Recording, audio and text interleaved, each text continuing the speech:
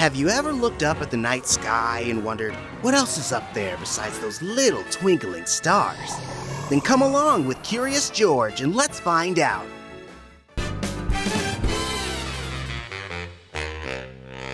Outer space is really just the fancy name we call all the emptiness between the planets, stars, galaxies, asteroids, and everything else floating around outside of Earth's atmosphere.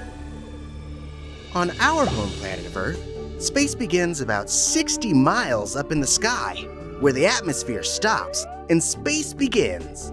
People have always been curious about outer space, even back in caveman times, and probably way longer.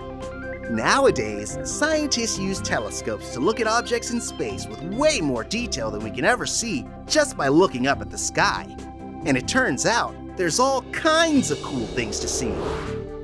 When we look up at the sky, all the stars seem like they're the same shade of yellow.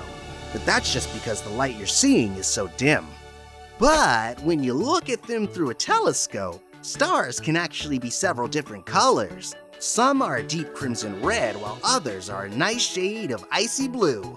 There are so many stars and planets floating around in our galaxy that scientists still aren't sure just how many there are. And that's not all curious eyes can see through a telescope.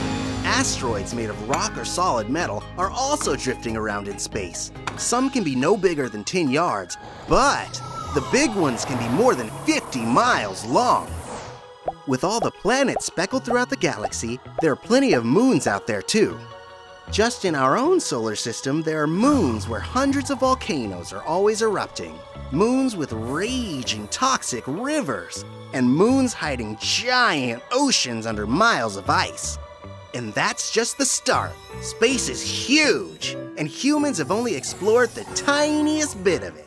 So, while outer space is mostly made up of a giant emptiness, there's still lots to explore and discover.